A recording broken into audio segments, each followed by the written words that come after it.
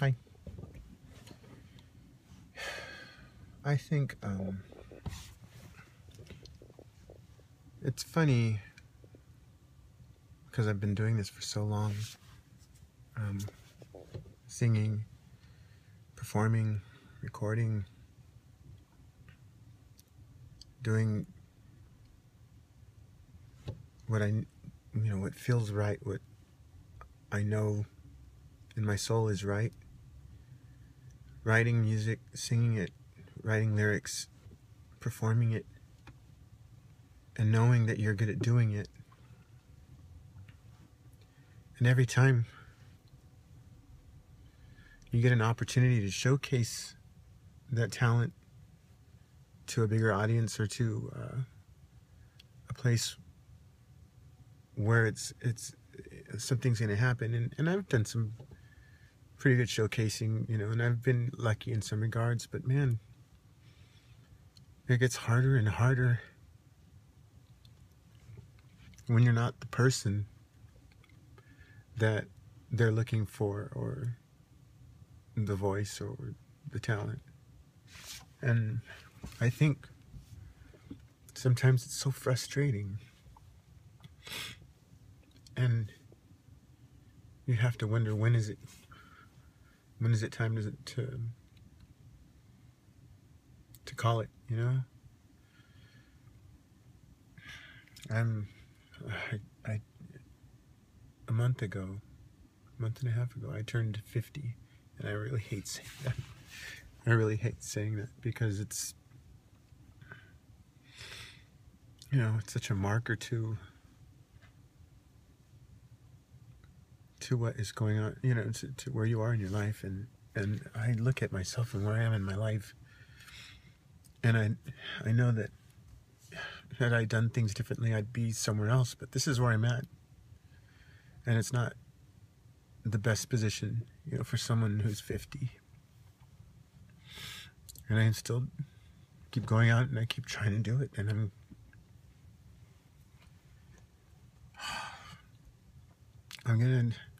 I'm not gonna stop, I know, because I can't. It's, and everyone will say, "Oh, you have such a great voice, and wow, man, you should be on this and you should be on that." And I try, and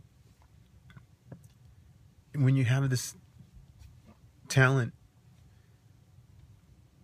it's great, and I love it, and I love doing it, but it's also frustrating because all it does is it makes me keep trying and to keep getting disappointed, and you wonder, what's it going to take? So I'm just venting because I just got told for the 4th time in 5 years, I guess, because I skipped a year, that I didn't make the cut for the voice, and for the 4th time that this happened, I walked out with the other contestants, and they all just swarm around me. The people I just competed against, saying, "Wow, you should have gone. I don't get it," and to hear that, and to hear that, and to hear that from people that you just competed with, knowing, that they didn't get in either, but for them to come to me and say, "Man, you should have got in," it kills me every time, because it makes me wonder, what exactly are they looking for? It's obviously not just a voice. So, oh well, I'm gonna stop this. I just needed to vent, and I guess I needed to cry, because it's me, it's what I do. And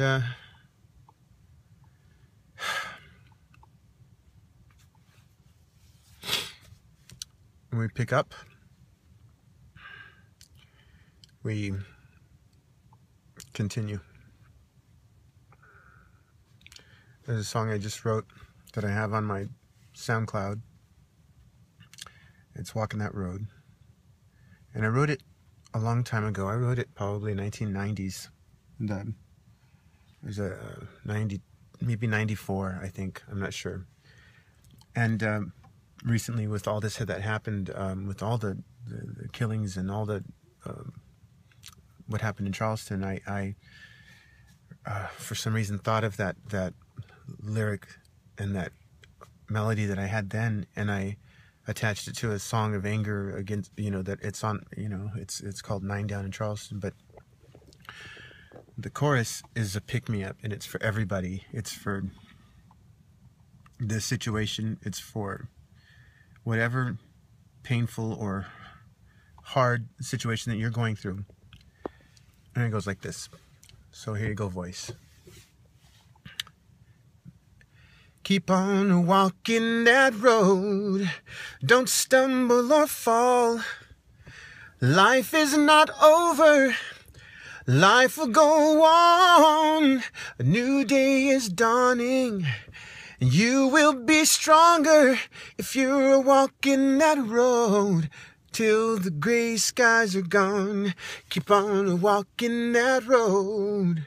Don't stumble or fall.